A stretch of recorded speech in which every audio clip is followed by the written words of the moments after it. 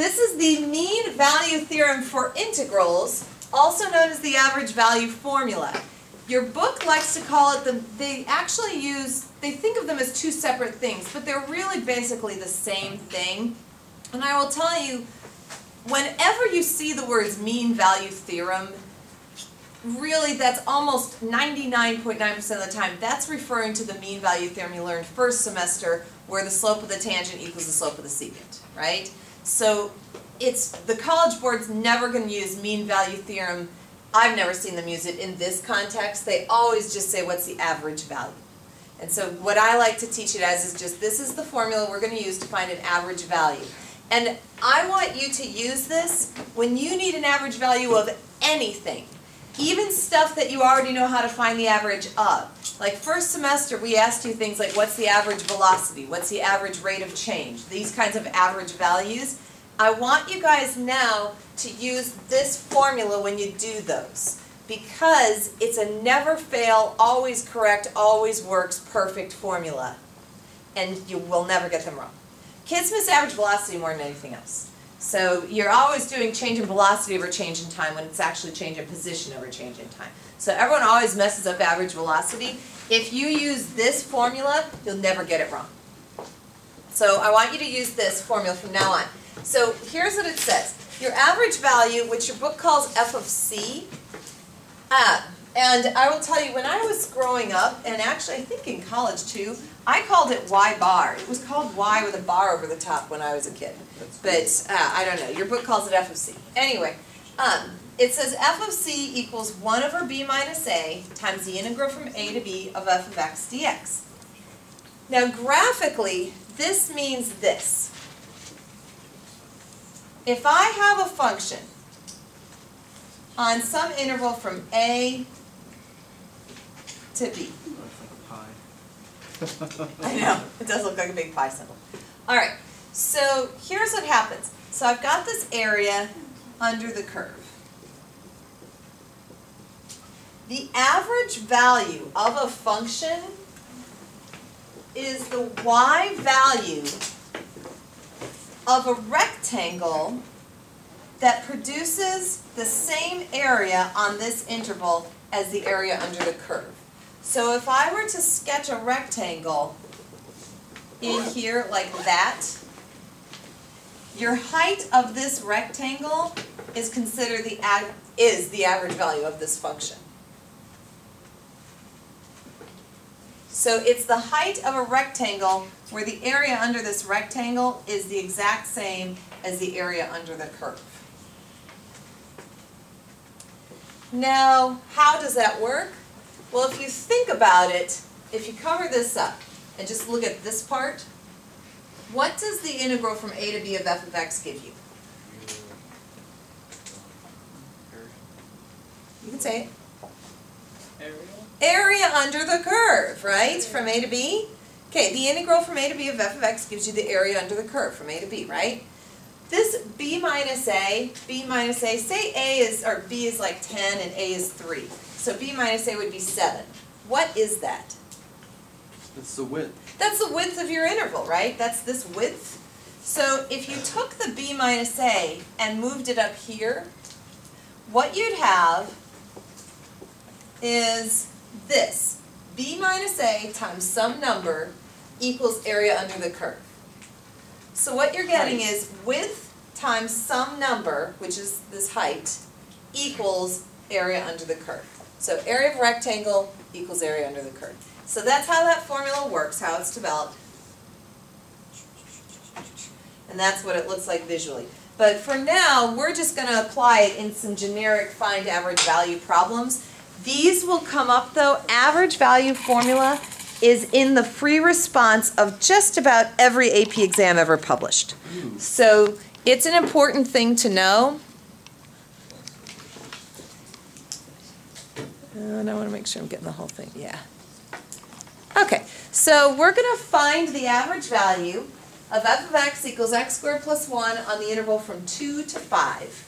And then I'm going to walk you through how to find c. So I want everyone to take a minute, see if you can do the setup. This function, this is whatever you want the average value of. So if I wanted the average velocity, this is where the velocity would go. If I wanted an average number of ping pong balls, then the number of ping pong balls function would go right here. Okay? So whatever you want the average of, that's what goes in here. So in this problem, we want the average of this function on that interval. So I'm going to do the setup. Go ahead and see if you can do it all the way through, start to finish.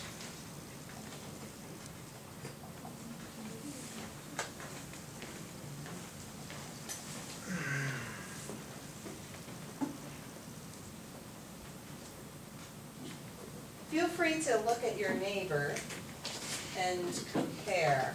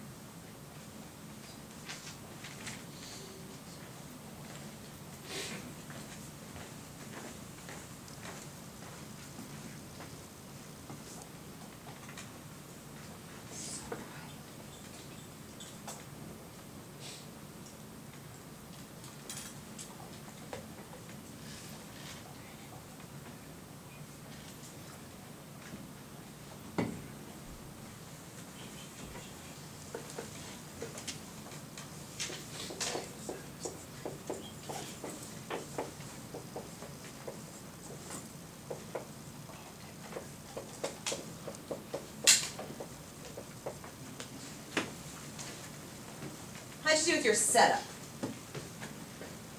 Any questions on that? Jump with the dx? Yes. Good. All right. When I am doing these problems, I keep this width, I keep it out front. You don't have to. You can multiply it into your function, but I just keep it out front and multiply it at the end. So here we go. We have 1/3 x cubed plus x from 2 to 5. So we end up with 1/3 times 1/25 plus 5 minus 8/3 plus 2. So you guys got it? Yeah. And then for time's sake, we're going to have some magic occur. This equals 14. Would we have to do that by hand? Can we write a math Yeah. Sometimes you have to do it by hand. Oh, all that numbering. Sometimes, yes, and sometimes you get to use calculator. So much. You never know. All right, so this is the average value. So the average value of that function on that interval is 14. Now, if they ask you to find C, on the graph, C would be the x value where the function and the average value happen to intersect. There might be more than one value for C, right? But it's that's what C represents. So here, to find C, all you're doing is finding the x value where the function has 14 as a y value. So you just set your function equal to 14, and I get x is plus or minus root 13. So does anyone know, is C both of these or one of them, and then which one? The positive one. It's the positive one. Why is it only the positive? Because of the domain. The domain. Because you have to, the C has to be in this interval. Right, What? so absolutely, very good. Have you seen that cartoon where that frog is just like sitting on that stone and he's just like, what? So anyway, in your book tonight, or Sunday night, or Monday, Tuesday, second period, whenever you're doing this, right? If you have a problem that says use the mean value for integrals to find f of c or c, or if it says find the average value, you're doing the exact same method for either type. Okay, do you understand? So it's the same. It's the same for both. All right, it's time to learn the SFTC. Anyone know what SFTC stands for? Solar, Standard. I'll give you a hint. Yesterday we learned the FTC. Second formula. Second fundamental theorem of calculus. You got it. Second fundamental theorem of calculus. So if you want to write that out in words, feel free. SFTC stands for the second fundamental theorem of calculus. All right. This theorem I wonder if some like people is going to look a little scary, there's been hacking a database here. but once you do the problems, it's actually one of the easiest theorems to apply of all the theorems you will learn. So I'm going to let you see it, and you have to copy it, but don't get scared, okay? I'm scared already. It looks really long. Okay. So, there you go. Okay, well I know what's I'm failing. No, you're not going to fail this. You're going to love it. I mean, I might. Okay. You're going to love it. I got to get this plugged in or it's going to die. She's talking about everybody on YouTube. If she doesn't do this, you're gonna die. Yep. How Come heroic on. of you, Miss Price. Get power. Come on. Get power. Whoops. Did she save you Uh-oh. guys? I just put a big black box on the screen. There we go. Oh, good. All right. It's in. All right. So there's the SFTC. Okay. So SFTC, you use this whenever you have to take the derivative of an integral with variables in the coefficients. So the derivative of an integral with variables in, or I'm sorry, in the Wait, limits, not can you, coefficients, like, in the squat limits. down or So, get shorter? oh, Thanks. okay. Now, when on earth would you have to find a derivative of an integral with variables in the limits? It actually happens a lot more often than you'd think. What does that mean? Okay? Yeah, what are you even talking Well, about? here's the thing. When you have a function with variables in the limits, you guys are used to, if you have some function, like your integrals, you have some function and you're finding area under the function, right? Well, if the limits are variables, then what's happening is your input's actually changing the region that you're finding under the function. The function stays static, but where you're finding area changes. This actually comes up more often than you'd think. So, for example, if the function represents something, and say your input is like time, and I don't want to have it be fixed from 3 to 12, I want it to be an input where I can plug in any time I want and find out something about it. So it really does have a lot of relevance, and when we get into some free response practice, you will see context for these. But again, for today, it's just nuts and bolts. So tonight your homework is all nuts and bolts, but we will have free response practice where we put these into a context. All right, here's all it means. You take the top limit, plug it in, times it by its derivative. Then you subtract, take the bottom limit, plug it in, times it by its derivative. You never even find an integral. So, because do you remember how like derivatives and integrals kind of undo each other, right? So you never have to actually anti-differentiate. All you do is take the top limit and plug it in, times it by its derivative, subtract, bottom limit, plug it in, times it by its derivative. Okay, so let's do a couple examples and you're going to see how super easy and awesome these are. Once you learn this theorem, it's so easy to apply that you'll love it. The hard part is just remembering and recognizing when to use It's it. like riding a bike. Right. So if you can just remember, I have a derivative of an integral and my limits are variables. Even if one of the limits is a variable, you got to use the theorem. Okay, so starting with a simple example. So suppose we have the derivative of the integral from 3 to x squared of the square root of t minus 1 dt. The variable in the limits you will not match the variable in the argument, in the integrand, usually because they actually represent different things. They don't have to, sometimes they can represent the same thing, but the input for the function is not necessarily the same as the input for the limits. So you don't use the same variable. That's okay. Don't let that freak you out. Alright, so here we go. What's the answer? We have a derivative of an integral with variables in the limits. I take the top limit and plug it in. Times the derivative of the top, 2x, minus, take the bottom limit and plug it in, times the derivative of the bottom, which is 0. What this should tell you is any time one of your limits is a constant, its term's going to be 0. Right. So what we end up with then is just that. You should probably start with an example. Like lessens it. Like the fear.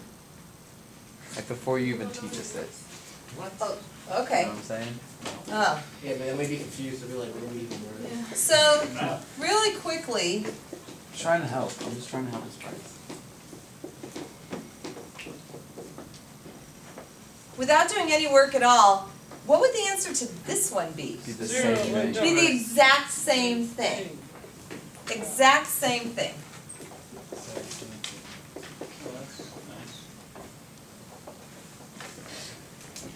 Okay, let's do one. So what is it like? I don't know what. By the way, your book, when they present these, they're going to do it something like this. They'll say, like, big F of x equals, and let's do one with a couple different functions. So let's go 3x to x squared of 2t plus 3 dt. So they'll say, hey, big F of x is this, and then they'll say, find big F prime. Well, I know what that is because I have the formula right over That's here. right. Yeah, see? Yeah. So this is the same thing as saying, hey, what's the derivative of an integral with variables in the limits? Right? It's the same thing, it's just a different way of presenting it. So what does the variables in the limit mean again? Those are, your limits are your starting and your stopping points for when you're finding that area. So you can now input different values for them. They're like functions. Your limit values become functions. So it's like a area finding function now. Yes. So the yes. relationship between derivatives and integrals are like the relationship between exponents and like square or the root. Yeah, they are inverse operations. But like if you were to take the derivative of an integral, it wouldn't equal 2t plus 3. They wouldn't cancel each other out like that. You would have to use that formula. Yes, yes, if it's an indefinite integral with no limits, then absolutely it would just be that function. Okay. Yes. But once you add these limits in, it kind of changes things a little bit. Okay. All right, so here's what we have. Actually, do you guys want to take a second and try it? No. Yes. All right, take 1 second. You try it.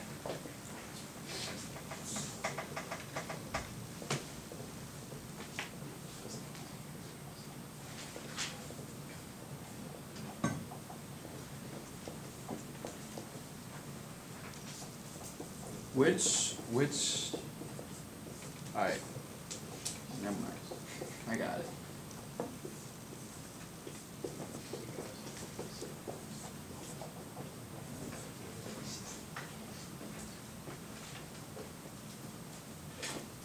Does that make sense?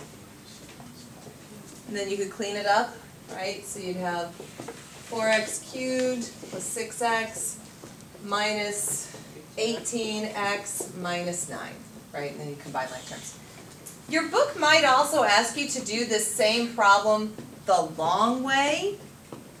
So if we were to do this the long way, here's what you'd have to do.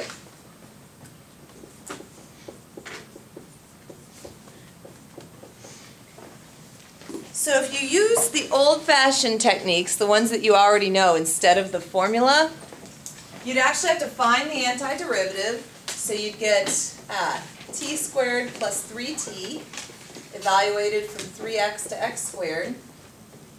and you'd plug in your functions, right? So you'd have x to the fourth plus 3x squared minus 3x, so 9x squared minus 9x. That would be your big F of x. We want f prime, so you'd have to take the derivative of this, which would be 4x cubed plus 6x minus 18x minus 9. Wait, wouldn't you need to have ddx for both in front of both of them? No, that's why I said f prime. It's Yeah. the same thing as derivative. So you can either put a derivative here and then just have the answer, or I found this and then took the derivative.